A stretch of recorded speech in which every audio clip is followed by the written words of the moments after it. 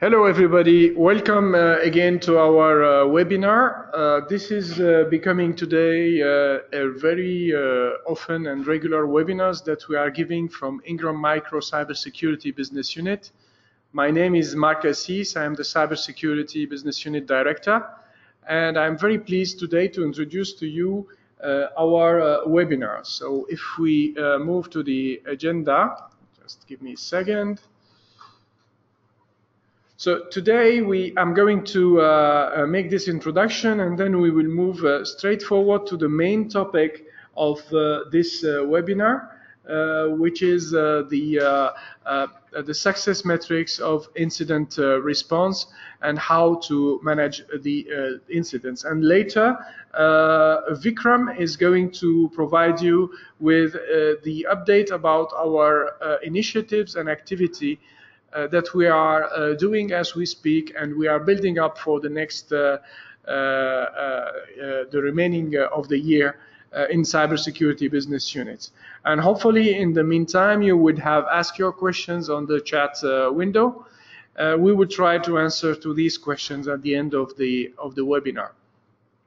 So now, introducing the topic of today, I would like to say a few words. It's about the incident response. Today, this topic is becoming very hot. As you can see, we know that incidents are happening all the time, every day sometimes, and every week surely. We know that incidents are going to happen. It's like earthquakes. We never know when, and we never know what is how bad they will be. So the webinar today that Praveen is going to give you is all about how to follow up an incident response. What are the major principles and topics that needs to be addressed? So before I leave the floor to Praveen, I would like also to tell you that I am very happy to announce that, and of course Vikram is going to speak about it extensively. You will have a live demo at the end. We are very pleased to announce that our website is now ready with a lot of information, with a lot of content that you can use, and you can follow us up on it. So this is for the end of the webinar with Vikram.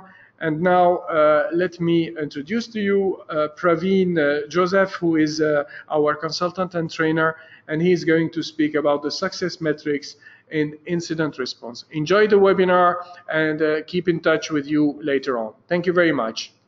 Praveen?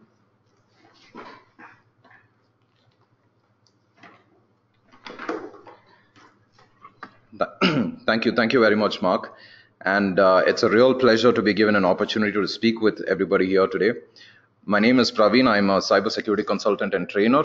And what I will be doing over the next few minutes throughout the course of this webinar is try to identify what are the success metrics that go into cybersecurity incident response. Now, as Mark rightly stated, incidents are the norm today. If you look at business, it is not a question of when you're going to be it's not a question of if you're going to be breached. It's a question of rather when, and how bad is it going to be when we get breached. Cybercrime is a growing industry in itself, and it is really alive and thriving, and organizations really have to gear up and protect themselves to and equip themselves to protect their enterprises against a cybercrime or a cyber attack. How successful are these efforts? That is the question that really needs to be answered in today's context, because organizations are setting up incident response teams, they are setting up procedures, they are investing in tools, but what is the success ratio of these efforts? How do we measure that? That is the objective of this webinar, and I shouldn't be taking more than 30 to 40 minutes of your time, at the end of which we should have a few tangible metrics with which we can measure the success of a cybersecurity incident response program. First off, let's establish some basic foundational knowledge. What really is a cybersecurity incident? Now, this is a term that is very loosely used throughout cybersecurity parlance, and everybody talks about incidents, but how really do you define this? So what I thought is a very fundamental definition of a cybersecurity incident. If you can look up on your screen, you can see that we have the three foundational pillars of any information security system, which is the confidentiality, integrity, and availability of your data. These form the crux of any cybersecurity program. What we can define as a cybersecurity incident is when these three paradigms are compromised. That is when there is disclosure, modification, destruction, or unavailability of information. That is what can be considered to be a cybersecurity incident. Now, to provide a very specific definition, not all of these instances can be can be construed to be an incident. There is something called an event, and then we have something called an incident. So, for instance, a negative occurrence, like for example, someone has written his or her password down. It doesn't really have to be a cybersecurity incident. We can call it an event or a negative occurrence, which can lead to a cybersecurity incident. So I've written my password down. When someone when someone else misuses that information to cause breach of data, to cause disclosure, modification, or destruction of data, that is what would be construed to be a cybersecurity incident. So we have to get these terms really clear right at the outset. That's the reason I put the slide up in the front. We have incidents and we also have events. So multiple events are what work together in sequence to form a cybersecurity incident. With that definition in mind, let us go towards what is a cybersecurity incident response program. Right now, every organization has its own set of terms, its own set of definitions, depending on the nature of the organization.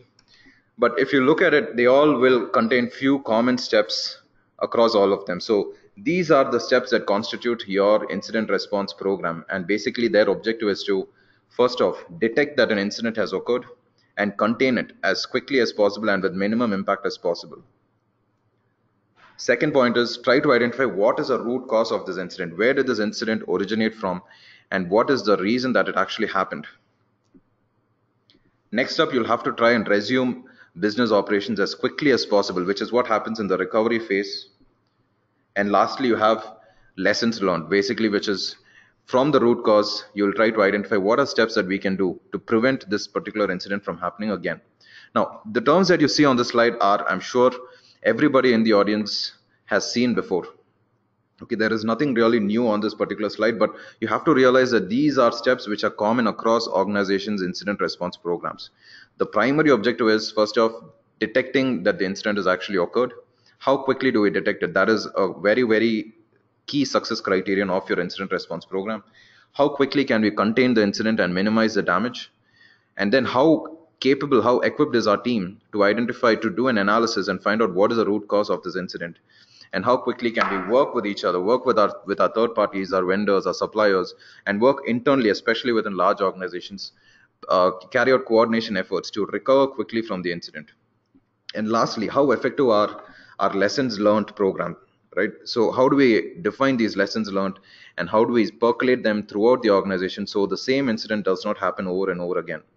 Various organizations have different degrees of success in each of these steps. What we'll do is we'll look at each of these steps through a formal mechanism and try to identify what are the key success metrics in each of them. We'll get to that in a few minutes. But first off, we need to understand that cybersecurity incident management is not something that can happen in silos. All right, it has to be holistically spread across multiple domains of an organization. And the three key domains are what you see up on this particular slide, namely people, processes, and technologies. Many organizations, and we'll talk about this on the next few slides as well, many organizations still consider cybersecurity to be a technical issue. Cybersecurity incident response is a technical process, and that is a very huge fallacy under which many organizations still continue to operate. As you and I might certainly agree, cybersecurity has to be ingrained within the DNA of an organization. It has to be spread across the people, processes, and technologies. So when I say people, you can see 3 bullet points here, namely management sponsorship, end user awareness, and subject matter experts. What do each of these mean? We should have the senior management to understand that the role of cybersecurity is not something that is to be considered in silos. It has to be spread across the enterprise, and they should be willing to invest in cybersecurity incident response tools as well as defining processes for better maturity in cybersecurity. End users, people who are not aware of cybersecurity basic principles, like for example password sharing, which we discussed earlier, phishing, clicking on phishing links, these are also an important dimension of a successful cybersecurity incident management program. And lastly, the availability of experts within the organization or external consultants. But these people should be available, qualified resources should be available to help an organization to understand what is the reason that an incident has occurred.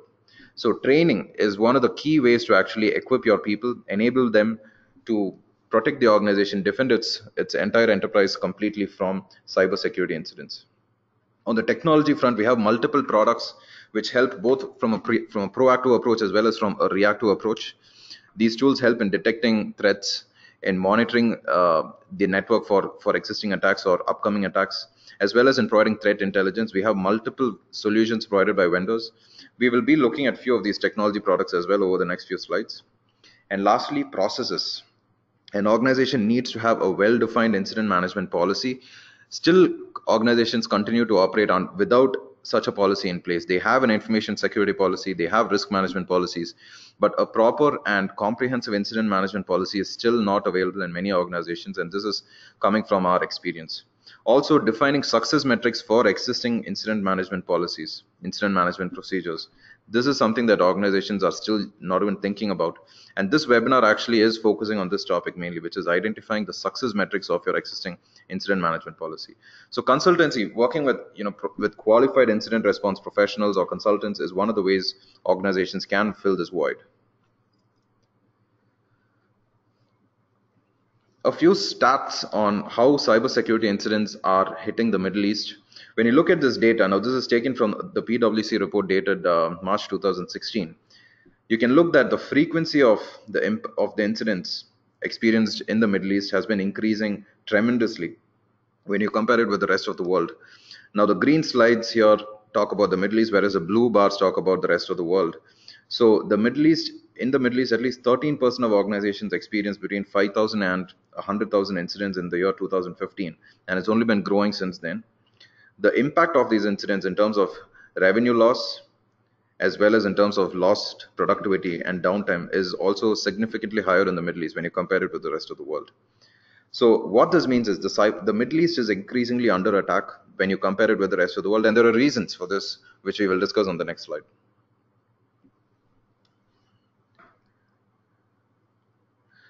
Right, this particular slide, which is sourced from the Geneva Center for Security, talks about the main reasons why attackers target the Middle East, and the points that you see here are pretty obvious, for the lack of a better word.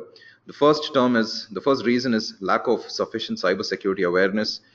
Senior management in many organizations still do not appreciate the fact that cybersecurity is real and it is happening here and now. They still fail to appreciate this and operate under a false sense of security. So this makes it easier for cyber criminals to target their organizations.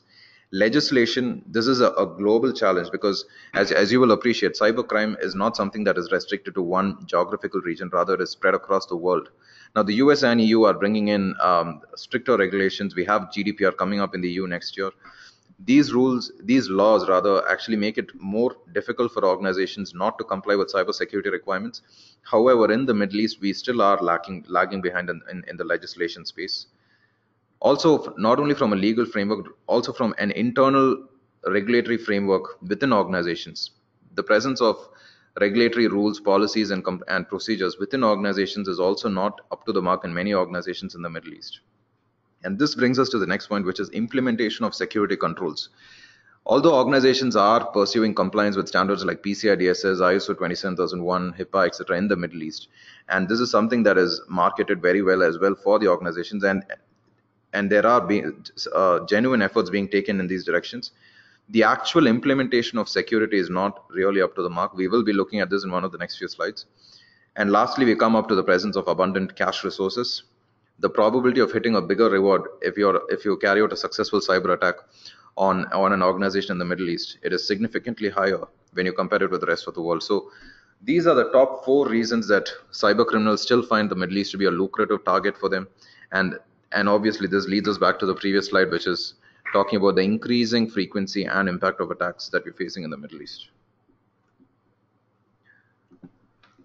I'd like to talk a little bit about the typical attitude that people have towards cybersecurity incident response, and that is what we have on this particular slide.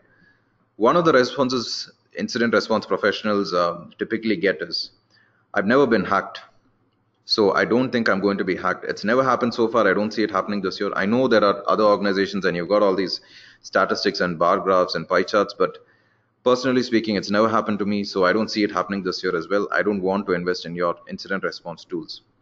Now, this is a typical mindset which is indicative of living under a false sense of security. One of the main reasons is the absence of sufficient trainings, sufficient awareness mechanisms, and it is really a really good opportunity for incident response professionals and cybersecurity professionals also to educate these entities and try to get their levels of security maturity up to the mark. Another response that we get is, hey, we are PCI DSS compliant. We've already achieved compliance in ISO 27001 or SSA 16, various compliance standards. So we think we're reasonably secure. We don't think we are going to be attacked this year, is one of the other reasons that we hear. People tend to confuse security with compliance, and I'm sure you'll agree with me here. Compliance is just a minimum benchmark of security controls. Different standards do it to different degrees. Now, PCI is one of the standards that has a very, very high level of security maturity. However, it is not entire security. Now, just because I was PCI DSS certified last, let's say, January, doesn't mean that I'm secure in July. Many organizations have been PCI DSS certified and have still been breached because the process of maintaining controls, and this is something that PCI really, really emphasizes, ongoing maintenance of controls is still not up to the mark in many organizations. However, the senior management only looks at the figures, and they know that they have a PCI DSS certificate or ISO 27001 certificate, so they tend to assume that they are secure. However, this could be a really, really far factor from the reality. Another response is cybersecurity is still being perceived as a technology issue, especially in the Middle East. This response is being seen. It is not a management issue. It is not a governance issue. It is something that the IT team has to take care of. And as we saw in one of the earlier slides, it's definitely not a technology issue. It is not to be carried out in silos. Incident response has to be spread across your people, your processes, as well as your technology. Technology is just one of the means through which you achieve it. It is definitely not the end. Yet another reason, a response that we get is, hey, I'm too small to be targeted. The attackers are probably after the Aramcos of the world, the Sonys of the world. I'm just a small reseller based here in Dubai, and nobody's really going to look at me. However, we have statistics that prove that this is definitely not true. Cyber criminals are seeing that if they target a very small organization which has very low security maturity, the presence of cash is something that is given in this region. So they see that they're getting bigger returns, and it's a lot easier to get it in the case of smaller organizations. So this excuse that, hey, nobody is going to look at me because I'm too small to be targeted, definitely does not hold good. What are the challenges that you will see when you're trying to enforce incident response maturity across organizations? The absence of senior management support, we have discussed this on the earlier slides, so this is definitely going to be there. If you're going to go out to your end customer and tell them you need to invest in an incident response tool, or you need to increase your incident response maturity, the senior management support and their levels of awareness are definitely going to be a challenge. And the next few slides, we're going to talk about how we can address these challenges. Another problem in cybersecurity incident response is delayed detection. I already mentioned this. How quickly can an organization detect that it has been breached? There is a FireEye report that says that in the Middle East, it takes more than 400 days. That is more than a year. And whereas on the global level, it is only 200 plus days. So the Middle East is typically taking more than a year to detect that it has been breached, whereas the rest of the world is doing significantly better. It is detected in 200 days, which is a little over 6 months. So this is one of the biggest challenges. How quickly can we detect that we've been breached?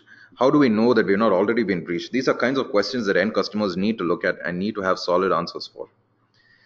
The other challenge in incident response is poor coordination, and this is especially true if you're a huge organization. I have multiple teams, and very often these teams operate independently with not very good levels of coordination between themselves. This becomes a really, really big issue when you've been breached. Okay, consider this. You need to get something done in your company, and it takes, it might be a very simple thing, but it might take a week to get it done because there is a requester, there is an approver, and then there is a post-implementation reviewer. So because of this concept of separation of duties, multiple teams are involved. And what this means is, what is relatively a simple task, like let's say installing a software on your laptop, will take more than a week to get done. All right, or some cases even months, depending on how big your organization is. Now consider this: you have been breached, and you need to find out what has happened, you need to really be very quick. The same scenario will definitely not help you. You need a rapid action team which is able to quickly coordinate between respective owners and is able to identify quickly what went wrong and how quickly can we save the organization. Time is really of the essence when you've been breached. All right, so this is yet another critical challenge that will be faced when you're designing an incident response program. Yet another challenge is the absence of sufficient subject matter expertise. We'll be discussing a case on one of the next few slides, and we'll see how, because of the absence of subject matter knowledge in-house, external consultants were hired. And many organizations tend to do this because they don't have the capability, and that is totally fine. As long as they have access to consultants uh, who have an established relationship with the organization, they will be able to quickly recover their processes in the face of an incident.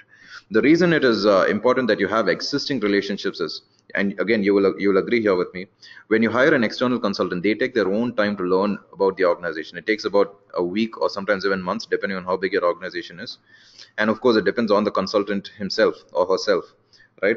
So if you have existing relationships with external consultants, they will be familiar to some level with the inner workings of your organization, and this can really spell the difference between life and death when an organization has been breached. Yet another challenge is organizations, as I said earlier, have defined incident response programs, incident response procedures. However, it is just a piece of paper that exists on the intranet. Okay, it is not something that people read. It is not something that is tested.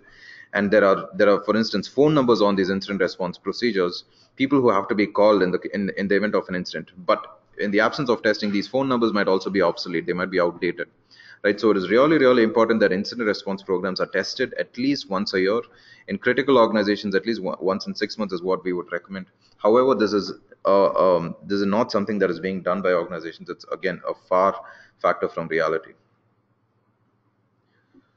With that background, which I hope I've been able to establish sufficiently, we will come over to the main and the core slide of this particular webinar.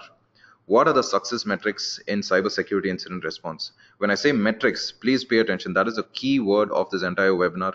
We want to arrive at tangible metrics which can be quantified. We're not going to be talking in the air. Rather, we are going to have really solid numbers through which we can measure the efficiency or the success of my entire cybersecurity incident response program. And these metrics are what we hope to derive at the end of this particular webinar. Now, what you see up here on the slide is the set of steps that should be followed in a typical cybersecurity incident response workflow. All right, we have the first step starting with triage, and then we have investigation, containment, and lastly we have recovery and prevention. Communication with stakeholders is something that should be initiated from the moment the initial investigation has been initiated, and this should be maintained on an ongoing basis till the incident investigation has been closed. You'll agree with me again that these are the steps that would be present in almost any incident response workflow. There may be a few minor changes here and there, but the final objectives would still be these steps. Let us go through each of them. I will quickly try to cover what each step basically is all about. We'll start with triage. Triage is nothing but level 1 analysis. Now, people who are familiar with medical terms would have heard this term before. For example, when a patient is brought to a hospital, the first level of inspection that is done on this patient is what is called triage. Nurses and doctors work in unison to try to assess what is the level of injury that this particular patient has undergone. And based on this level 1 analysis, the next course of action is decided. So this is exactly what happens in triage in a cybersecurity incident as well. Level 1 incident analysts will try to gather as much data as possible. And of course, this is as soon as incident has been detected or has been reported. Try to gather as much data as is available, and then create an incident, log it in a formal incident management tool. Some organizations have web-based tools, like it can even be something as simple as Remedy, wherein an incident case is created, an incident ticket number is created, a priority is assigned for this incident. Now, the reason we should have the priority given in the right manner is because the priority determines how quickly the incident has to be closed. If it is a low priority incident, it can still take its time, but high priority incidents have to have defined SLAs. For example, it can be a day or even a week within which this incident investigation has to be closed. So the assignment of resources, time, effort, money, etc. would be prioritized based on this level. Lastly, a case manager should be assigned. Now, this assumes the presence of an in-house incident investigation team. It can also be an external consultant, but someone has to be assigned for this particular case. These are the four main steps that happen in triage. Level 2 we will go on to is the investigation phase. What happens in investigation is, I hope you're staying with me. We are now on the green circle here, which is investigation. What happens in investigation is systematic and formal examination of this incident. The final outcome of this entire process should be the identification of the root cause of the incident. So multiple steps will be carried out in this step in this particular phase, starting with the determination of the roadmap for the investigation. So, for instance, if it is a malware infection on the machine, a cyber forensic investigator would be assigned for this case in the triage in level 4 of triage, which is what you see here, and he or she will chart out a roadmap for the investigation, and he will initiate the processes of quarantining the machine. He will initiate the process of collecting as much evidence as possible, and then work towards identifying the root cause. Now, some people can argue that that quarantine cannot be successful until the root cause has been identified, and I would definitely agree with that. So, just in the interest of time, is why the process of quarantining, for example, it's as simple as taking the machine off the network, should be initiated as quickly as possible, and that is done even before the root cause is identified. Once the root cause is known, the process of quarantining has to be all the more streamlined and all the more focused to ensure that it is complete. Next up, we come to the phase of containment, which is basically nothing but damage control. Try to minimize the impact of the incident. Try to make sure that the overall damage that is caused by the incident is as little as possible. Now, of course, this is only in many cases wishful thinking, because in many incidents, people are still left grappling with what really is happening, right? How do we contain this incident? Especially in the case of cyber attacks, it takes time. Between root cause analysis and containment, the window of time that it takes is sometimes huge. A step that I missed here is communication, and as I said earlier, it has to be initiated as soon as the case investigator has been assigned. He or she has to identify who are the stakeholders that have to be updated of this incident. Now, for example, if this is a listed company, then it is legally required to divulge the fact that it has been breached. And in many cases, it doesn't even have to be listed, but due to legal or contractual obligations, it'll be enforced upon the organization that it updates stakeholders of the fact that it has been breached. Customers may have to be notified. Other stakeholders, shareholders, etc., will have to be given an update on a time-to-time basis that their data has been breached. Right. So the process of communication should be initiated in the investigation phase itself, and it has to be continued until the investigation is closed. Next, we'll come out to the recovery or prevention phase. The key objectives of this phase is to get business up and running as quickly as possible. Get business back to normal operations. Business as usual, BAU, should be the output of this particular process. And yet another significant requirement here is identify steps or basically lessons learned to ensure that this particular incident does not recur. Now, it sounds really simple to say this, but truth be told, organizations are still struggling with this. The same incident happens over and over again in the same organization, sometimes within the same teams. And this is something that organizations are not taking seriously in terms of identifying the root cause of the incident, identifying how do they prevent this incident from recurring, and then enforcing it. This requires ongoing trainings. One of the ways through which we can achieve this, it requires the implementation of proper cybersecurity tools. Maybe the control ecosystem is not good; it has to be upscaled. That is not being done. So multiple reasons exist, and as I told you earlier, we have a case which is coming up on the next slide, wherein we will discuss how this was actually taken up in a real incident.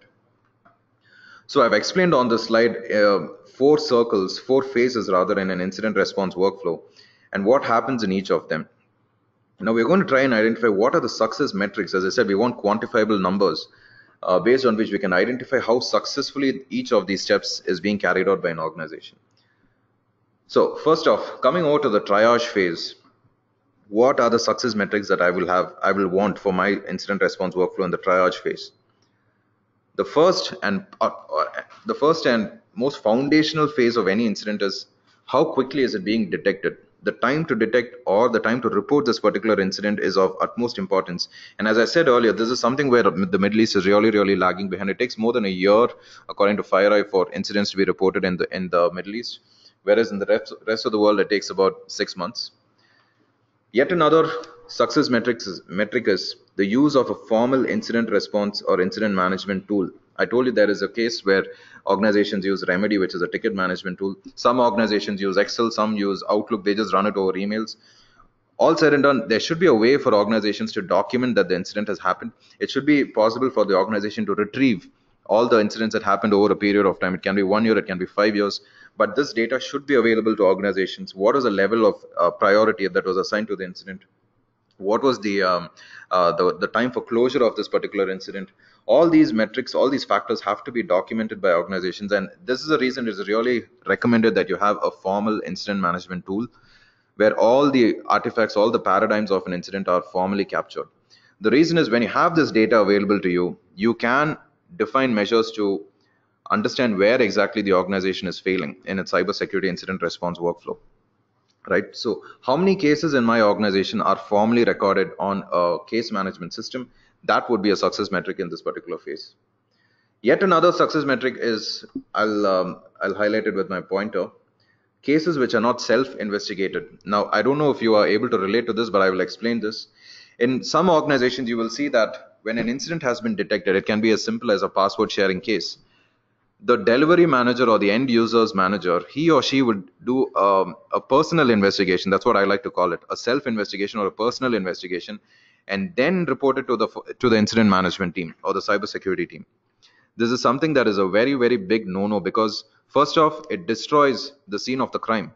So when a forensic investigator comes over to the scene of the crime, he does not have the advantage of being the first person on the scene. The evidence can be destroyed, although unintentionally, by the business manager. But this happens. Okay, the business manager, in the interest of his employee or the endpoint that is being targeted, would perform a self-investigation, and this is something that happens in organizations. This is a huge no-no, and trainings and awareness have to be carried out within organizations to make sure that employees know what to do when they detect a breach. The first thing they should do is report it. They should know how to report it. What is the phone number to call? What is the email ID to which it has to be sent? That data has to be available to all employees within an organization, no matter which department they are in. However, this is not being carried out in organizations, and there are oftentimes cases where managers do a self-investigation. This metric, how many cases were self-investigated, how many cases were there where our investigator did not have the advantage of being the first person on the scene, that would be a success metric. We want this number to be as low as possible. Next up, the third point here is, how many qualified investigators have we got on our team? This point which I'm highlighting with my mouse pointer. How many qualified people do we have? How many people are certified? There are multiple cybersecurity incident response certifications. How many of our team actually have these certifications? How many trainings have we given them over the course of the year? How many external consultants have we got? And how many of them have an existing relationship with us? I mentioned earlier about the importance of having an existing relationship, because when an incident is detected, you will not have time for an external consultant to come in and then learn about the organization. No, you should have a consultant who's already familiar with the organization and who knows what tools are available, what controls are in place, so he or she knows exactly where he needs to search for the root cause of the incident. Now we are coming over to the next phase, which is investigation. What are the success metrics in the investigation phase? The first point is number of documented asset owners / custodians. And this point, the first point is more or less related to the third point here, which is updated call tree. Right? The reason I mentioned this here is the presence of this data will actually help the investigator to know in which direction he or she should shoot out his first mails. So for instance, a machine has been infected. I want to quarantine it. I want to take it out for my analysis. But how do I do this? How do I know who's the responsible asset owner of this machine? Who's the responsible custodian of this machine? That is the reason, compliance standards like ISO 27001 or PCI, etc., talk about having a documented list of asset owners and custodians. This data plus the updated call tree will actually help your investigator to quicken the process. You don't want your investigators losing time trying to find out who's responsible for what, because as I said earlier, time is of the utmost essence when you're facing a breach. Yet another metric is response SLA in your MSA. Now this applies, for example, when the asset belongs to a third party service provider. Right? So for example, my server has been hacked, but it is not on my premises. It is with my third-party data center services provider. When I know that there has been a breach, I want him to get this particular third-party service provider to get back to me with a closure to this investigation within n number of days.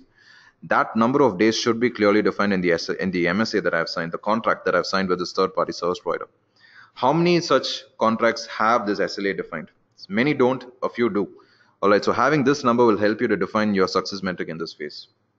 And of course, the importance of trainings for your investigation personnel to make sure that they are suitably qualified. That is yet another success metric. How many trainings did we have this year for our team is a question organizations have to ask themselves. Next up, we are coming to the phase of containment. What are my success metrics in the containment phase? Now, the key objective of containment is minimize the impact of the incident and make sure that its spread has been contained. The impact is not more than what it should be. How do we verify this? How do we make sure that the incident has been contained? That is the question number one that an investigator has to ask himself or herself when the containment phase has been completed. All right, verified and documented evidence that the containment has been completed. How many cases are there that have this? How many cases have a scenario where the containment was not only verified by the investigator but also approved by his or her manager? That is a question that has to be asked. Lastly, we are coming over to recovery/prevention. How quickly were we able to restore operations is a question to be asked over here. Number of cases where the priority level, which I mentioned earlier, it can be P1, P2, P3, etc., is commensurate with the actual time that it took you to close an investigation. So, for example, if it is of high priority, level 1 incident, it has to be closed within 3 days. How many cases did we comply with this timeline? How many cases were we not able to meet it? That is a metric to be taken in this particular phase. Number of repeat incidents is also another important metric, because in this phase you define what are the lessons learned and how do we make sure that this incident does not recur. All right, what are the measures to be taken to ensure this incident does not recur? When the same incident recurs again, let's say 3 times, you have a metric there, which is 3 times the incident has recurred, which means my steps taken to prevent recurrence have failed. Okay, so these are some of the metrics which we can quantify in each of the phases of an incident response process. And I would strongly advocate that every organization look to its own incident response policy and try to identify where the metrics are. Now, what I've given here is a generic set of metrics, but this can definitely be adapted to any organization of any kind, in my experience. So please look at these metrics and try to adapt them to your own or your end users' incident response policies. As I mentioned earlier, we have a small case. I will not be spending more than 5 minutes on this. We will look at the case of the Saudi Aramco attack and see how they fared in the face of the same incident response workflow. Everybody knows about the attack. Just to share a little bit of background, in 2012, August 15th of 2012, Aramco employees noted that their machines were behaving a little, unusually. Machines were being formatted and that the desktops were being wiped clean and being replaced by the picture of a burning flag. Now, this is one of the biggest hacks in the history of the world, and Aramco was literally brought down to its knees. More than 35,000 of their endpoints were hacked, and the company had to use typewriters and fax machines instead of emails and computers to carry the business operations. Now, the attack was not entirely successful in the sense the core objective of whoever carried the attack was to impair the supply of oil. Now, that was not successful, but the organization was literally impaired in terms of its other operations. So let us see how this particular case, a very, very famous case, which I'm sure 90% of us here in the audience would already be aware of, how did this fare in the face of our success metrics? First off, in the triage phase, how quickly was the incident detected? We still don't have solid numbers. It is somewhere between 1 and 2 months. All right, now that is not a really good timeline. When you've been breached, when a company like Aramco has been breached, you want to know it within days, not 60 days, maybe 1 to 2 days. So that really doesn't look good. Secondly, in terms of expertise, they already have an existing cybersecurity team, but they still acted quickly and they hired external consultants. Consultants were flown in from the Netherlands as well as from the US. Symantec was engaged to analyze a malware that was installed, which is basically codenamed Shamoon. So they were really quick to act on that particular direction. So that is a really good sign that external investigators were hired.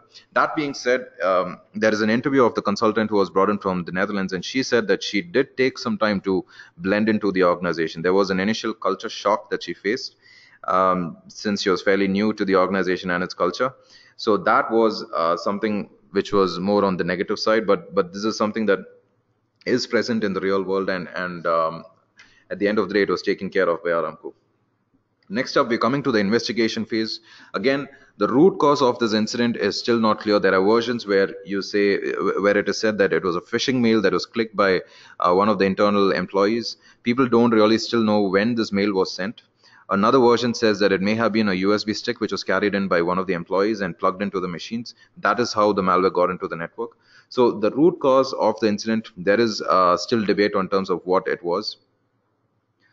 In terms of damage control and containment of the incident, systems were physically disconnected by Aramco, and the impact of the incident was minimized to a really good extent. So people, in the absence of other measures, actually walked up to the machines and the data centers, and they plugged out the network cables because they realized that was the best way to get it off. So they were really quick in that sense. However, in terms of recovery and steps to prevent this incident from happening, that is where a great deal of effort happened in terms of resuming operations. People who are familiar with the case will know that there were lines of trucks lined up all over outside Aramco's plants waiting for oil, but Aramco was not able to supply them with oil because of this issue, because of the hack. But still, there were solid efforts taken. 50,000 replacement hard drives were purchased by Aramco, and that is huge. It really affected the market of hard disks supply, because they didn't want to go ahead and wipe their existing infected machines and replace and reinstall the OS. Rather, they decided to replace them. They went ahead and bought 50,000 replacement hard drives. As I said earlier, fax replaced email because they were not online. Then the phones were all switched off. Computers were off, so they relied on fax to talk to each other. Typewriters were used to type out invoices and other things. At the end of the day, it still took them 5 months to get back to business as usual, which is a significant amount of time. And in terms of repeat incidents, making sure the incident does not recur, Shamoon still resurfaced in 2016. So other organizations have not taken a lesson from this incident which happened to Aramco. All right, so that is something which is to be questioned. Shamoon was able to still come back in 2016. In terms of prevention of this incident within Aramco, they went ahead and hired new cybersecurity employees. The team was expanded, the capabilities were extended. A new SOC was set up inside Saudi itself, and that is really, really commendable. At the end of the day, when you try to summarize the entire case for the Saudi Aramco attack, detection was not really up to the mark because it did take them some time. The root cause of the incident is also really not up because we are still debating in terms of what it was. Containment efforts were good.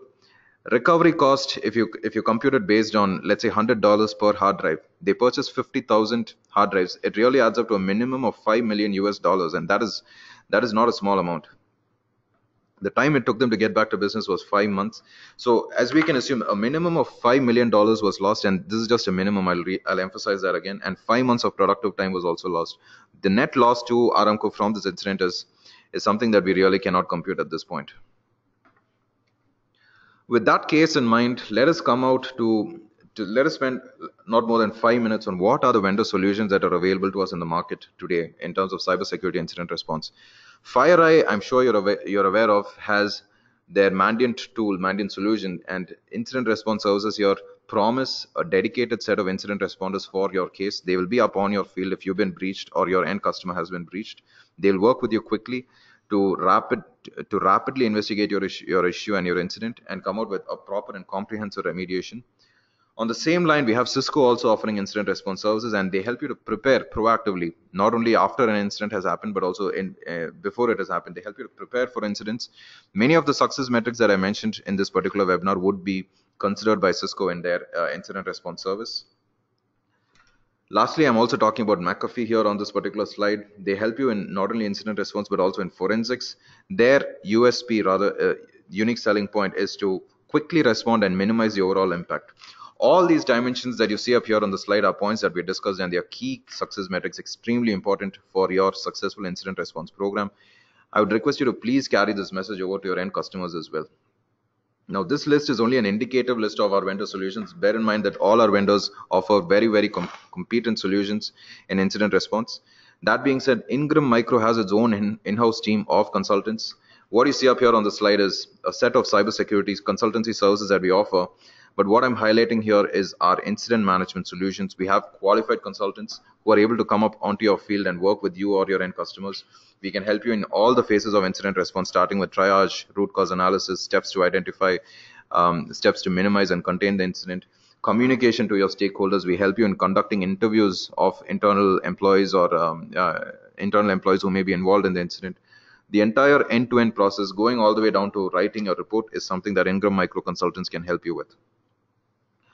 I also mentioned a lot about the training aspect of incident response, and yes, I'm very, very happy to report that Ingram Micro has a very focused training on incident response.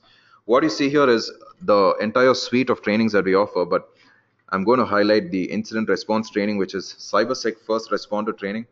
A 5-day training that we offer is from the CompTIA suite, and it helps you also to work towards your CFR training, CFR certification. If you are interested or your end customers are interested in qualifying themselves in incident response, this is the best way to get started. Cybersecurity, CyberSec First Responder training, it is very well acclaimed from CompTIA.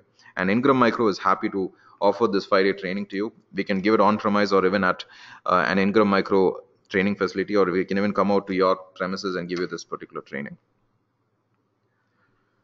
Okay, with that update, I'm very happy to pass the mic on to my colleague Vikram, who is going to give you an update on our initiatives and activities. Over to you, Vikram. Thank you, Praveen. Hello, everyone. This is Vikram here from the cybersecurity team. I handle the business support activities. Today, I'm just going to be giving you a brief on our initiatives and activities update. Firstly, I am pleased to inform you that our website is now live and can be reached at security.ingrammicro.com. So here you're going to be able to find all the information regarding our services, trainings, and vendor solutions. You will also be able to book sessions with our consultants or share your information and service of interest so that we may get in touch with you to have a more detailed discussion. I will be doing a live demo of our web after I go through these points. Secondly, Ingram Micro is hosting the 2017 Cyber Lockdown, which is a global virtual training event hosted on our virtual training platform called Fit Live World. You will be sent an invitation for this event and attend this one-day event to learn how to think like a hacker and hear from cybersecurity experts on the best practices in detecting and defending against these dangerous attacks. Also note that the speakers that will be hosting these keynotes will be high profile in the domain of cybersecurity. Our website has also been uploaded with the agenda for all our coming security events and webinars, along with the registration forms. So I'm going to be showing you how to register for them, and so please go and check our website and register for the upcoming events and webinars. We are also hosting the Cloud and Security Summit on November 19th, 20th, and 21st at the Beach Rotana Hotel in Abu Dhabi. At the summit, you will be able to attend multiple keynote sessions by our cloud and security vendors. You will be able to participate in up to 30 breakout sessions by consultants from both domains. We are yet to open for registrations, but you will definitely be informed once we do.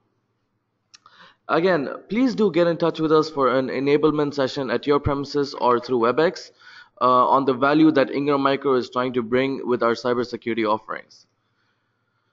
Now I'm just going to go through our website, do a quick live demo, so please bear with me.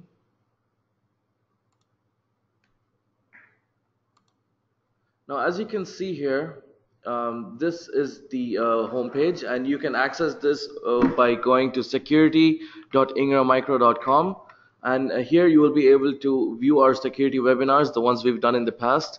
We also have something called the Security Resource Center, which I'll show you, where you can download white papers as well as go through any material that we have, and you can also schedule trainings.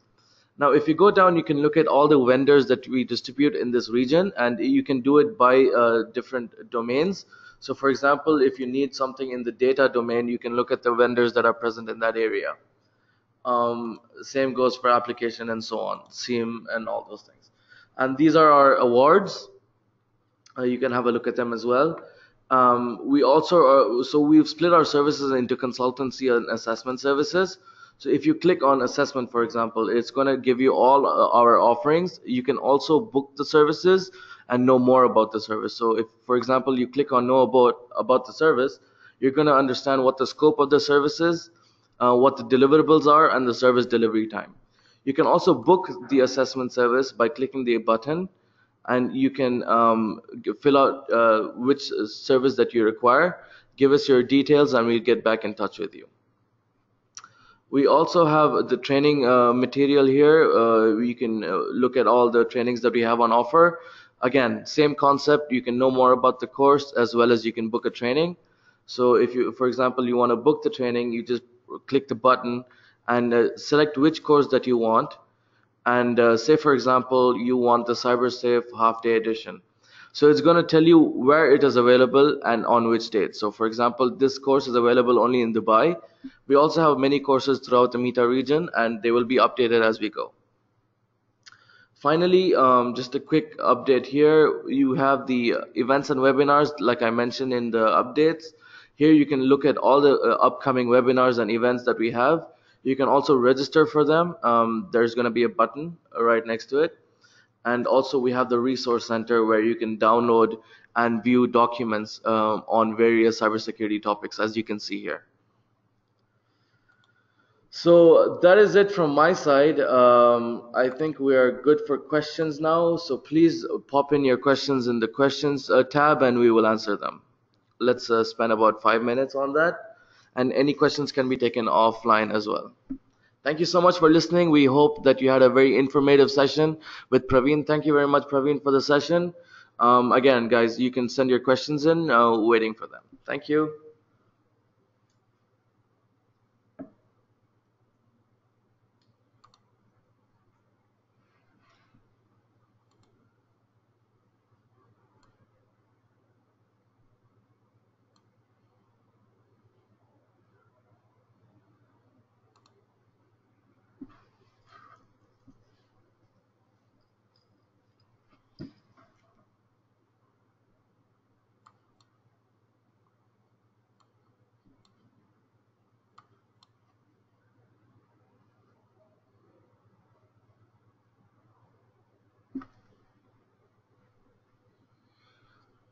Okay, we have a question from Hassan Kadumi on technical and pre-sales employees. When will they be updated on it? Hassan, can you please be a little bit more specific, please? What is the update you're seeking on?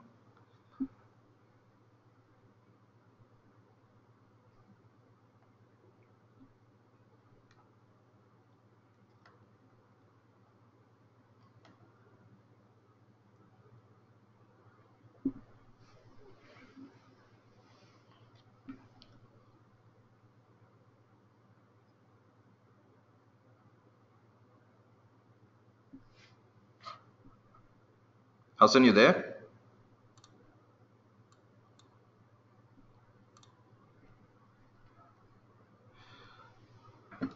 Okay, so the question from Hassan is, we have pre-sales for McAfee. Do they need these technology certifications?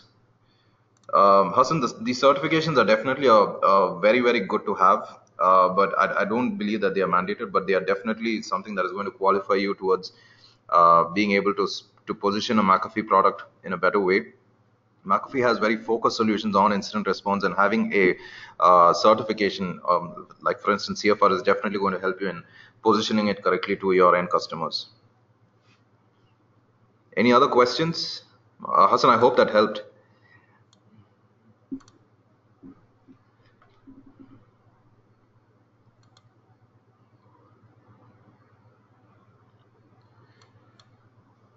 Okay, so we have no further questions is what I believe, but do feel free to contact us if you have any follow-up questions that come up sometime later in the day as you go over what we discussed. Thank you very much for your time. I'd really like to thank everybody for their time. Thank you, Vikram, and thank you, Mark. I'm sorry, there's another follow-up question from Hassan. Do we have officially training for partners for example, on PCI DSS? Yes, Hassan, I'm very happy to report that we do have trainings for partners. The entire suite of trainings was one of the slides we showed during the webinar. Feel free to get in touch with us. You can contact us through the website security.ingrammicro.com, or you can also email us, and we are more than happy to schedule a one-on-one. We can do these trainings for you or for the end partners. So that is something which is a definite yes. In terms of prices, yes, I'm more than happy to share them with you. Please get in touch with us, Hassan. We can work out the prices. The prices are available, and we're happy to share them out for you.